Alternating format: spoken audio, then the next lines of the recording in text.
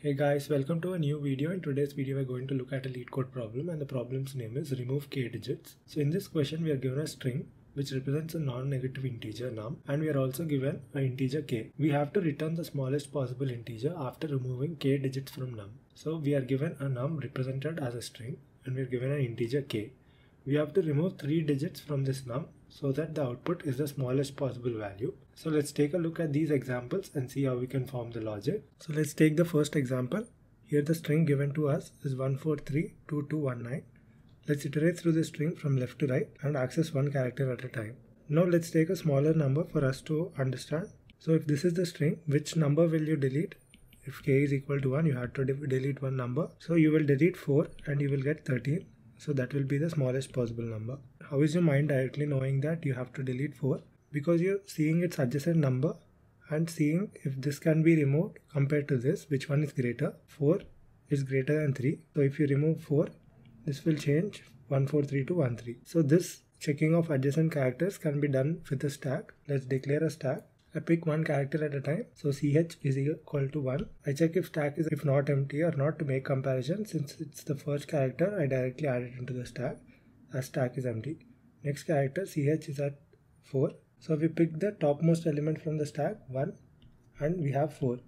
We have to check if this topmost element is greater than 4. No. So we can't remove this and we have to add 4. Now in the next iteration, ch is at 3. We pick the topmost element from the stack 4 and the current ch, which is 3. We check if topmost element in the stack is greater than 3. Yes. So we remove this. Since we popped one element, we deleted one element. So 3 will become 2. And in the next iteration, and again we will check the topmost element in the stack 1 and we pick 3. We check if this is true. No. So we skip and add 3 into the stack for the next comparison. In the next iteration, ch is 2. We pick topmost element from the stack 3 and ch is 2. We check if this condition is satisfying. Yes. So remove 3 from the stack. Since we popped one element from the stack, k is 1. And now we check again if topmost element in the stack 1 is greater than the current element ch2. No. So we add that 2 into the stack. So this 2 is added. Now ch is at 2. We check if topmost element in stack is greater than this. No. So we don't pop it and add that 2 into the stack. Now ch is 1. Topmost element is 2. We check if 2 is greater than 1. Yes. So remove 2 from the stack. Since we popped one element, k is equal to 0. And since k is equal to 0, we add the rest of the elements 1 and 9 into the stack. Now we have the answer in the stack in the reverse order. So we pop elements from the stack from top to down and store it inside a string builder. So string builder is empty. We pick the top element and add it into the string builder. We pick the top element and add it into the string builder. We pick this top element and add it into the string builder. We pick the top element and add it into the string builder. Now we have our answer in reverse order. So let's reverse it using the reverse method on the string builder. And this will get you 1, 2, 1, 9. Now we have to do a safety check here that the output should not contain leading zeros. Access the 0th element character and check if this is a 0. No. So we can proceed further. And now we have to check if SB, the string builder's length, is greater than 1, which means it is not empty. Like in this case, 2 elements have been removed and num is 0, so 0 should be the output. Since this is true, we convert this into the toString method. So string builder is converted into a string because we have to return a string. So this is returned as 1219, which is the expected output. Now this is the first part of the code which we have to implement. Now let's take a look at another example. So let's follow the same steps. So I take a stack and I access one character at a time. 3 will be added. Now ch is equal to 1 and topmost element in the stack is 3 and 1. We check if this is passing. Yes. So pop that element and decrement k. Now stack is empty. So 1 will be added. Now ch is at 2. Check if topmost element 1 is greater than 2. No. So we have to add this character 2 into the stack. Now ch is 3. Check topmost element 2 and 3. Check if topmost element in stack is greater than current ch. No. So add this 3 into the stack. Now ch is at 4. Topmost element is 3. Check if this is true. No. So we have to add this 4 into the stack. And now we reach the end of the string and still k is equal to 2, which means we have to remove 2 more elements from the stack. So since the string is 3, 2 and our probable answer by removing 2 digits is we remove 3 and you get 1, 2, 3, 4 and you have to remove 2 more digits from this. So which 2 will you remove? you will remove the last 2 digits directly from the stack. So this last 2 digits are the top 2 elements from the stack. So you can directly pop from the stack 2 times. So you will get 1 and 2 as these 2 will be removed from the stack. So you have to place this check for the second iteration. So this is the second part of the code. After performing the first operations, if k is still greater than 0, you have to remove the last k digits from the stack. So this is one more check. This is the second part of the code. Now let's look at the third part of the code if there are leading zeros like we explained here. So here the original answer after removing one digit is 0200.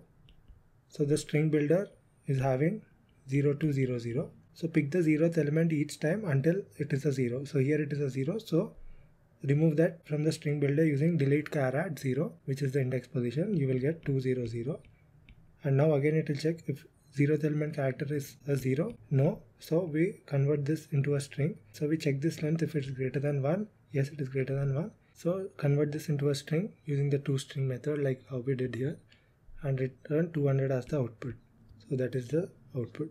So this is the third part of the code, and this is the fourth part of the code, that is the last check. Here we have to check after removing all the k digits from the string.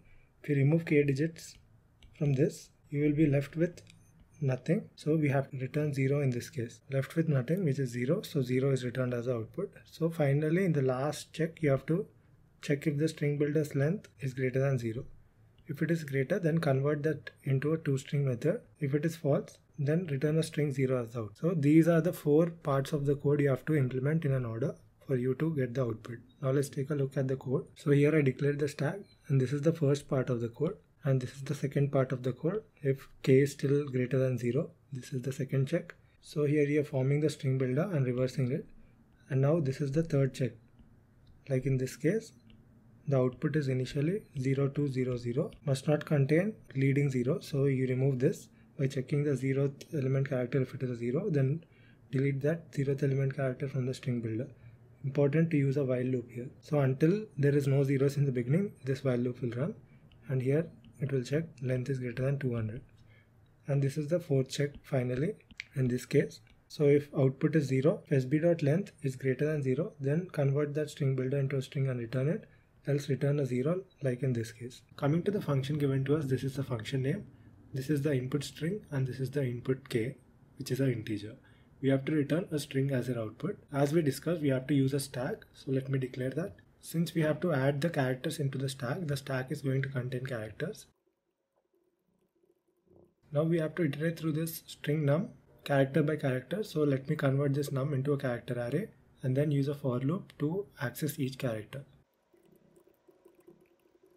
So we converted this num to a character array, and then I'm accessing each character at a time. Now using a while loop, we have to check 3 conditions. That stack is not equal to empty. Only then we can process or pick elements from the stack, right? And we have to check if k is greater than 0. There are some more digits we have to remove. So as soon as k becomes 0, this while loop will end. And the third condition is that we have to check the topmost element inside the stack if it is greater than the ch.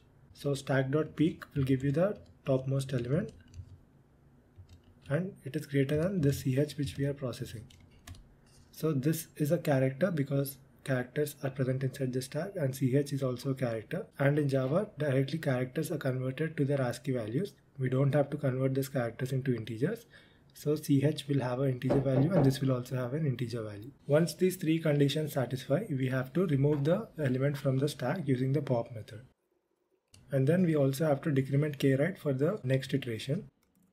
So initially stack is empty, so here we have to push that element into the stack. Now we have to check the edge case, that if k is still greater than 0 and we have to remove few elements, we have to run another while loop to remove elements from the stack. So let's use a while loop again, and this will happen if stack is not equal to empty and k is greater than 0.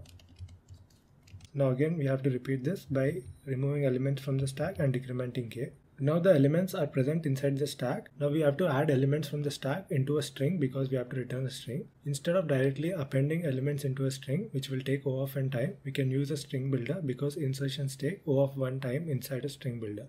So let's create a string builder SB. Now we have to access all the elements inside the stack. I'll use a while loop and access each character until stack is empty. We have to append that character into the string builder. So sb.append of stack.pop. Now the elements are inside a string builder in reverse order. So let's reverse it and get our original output. So you can use the reverse method on the string builder. Now before converting this into a string and returning it, we have to check this edge case, right? In this case, we are removing just the 1 and the answer is 0200, but we have to return only 200 because output must not contain leading zeros. So there shouldn't be any 0 in the beginning. So I check the length of the string builder if it is greater than 1.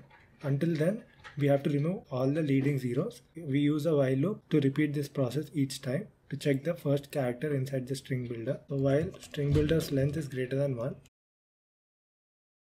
and the 0th element character inside a string builder is a 0.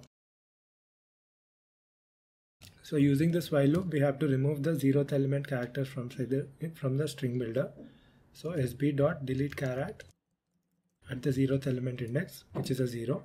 So remember to use a while loop because there might be many leading zeros. So until all the leading zeros are removed, this while loop will run. And finally, we can return a string builder sb by converting it into a string. Now this string builder might have 0 length. So we have to place a check here. So if string builder's length is greater than 0, only we have to return that string builder. Else we have to return 0 as our output because as a string. If sb.length is greater than 0, we convert that string builder into a string and return that as the output. Else we have to return a string as 0 as the output. Like here in this case, 1 and 0 is the input string and we have to remove 2 characters.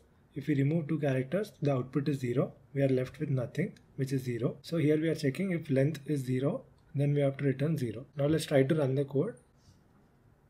The test cases are being accepted. Let's submit the code. And our solution has been accepted. So the time complexity of this approach is O of n, where n is the length of the input string. And the space complexity is also O of n because we are using a stack to store the characters inside a string. So in the worst case, all the characters will be added into the stack, and also we are using a string builder to form our output string. That's it guys. Thank you for watching and I'll see you in the next video.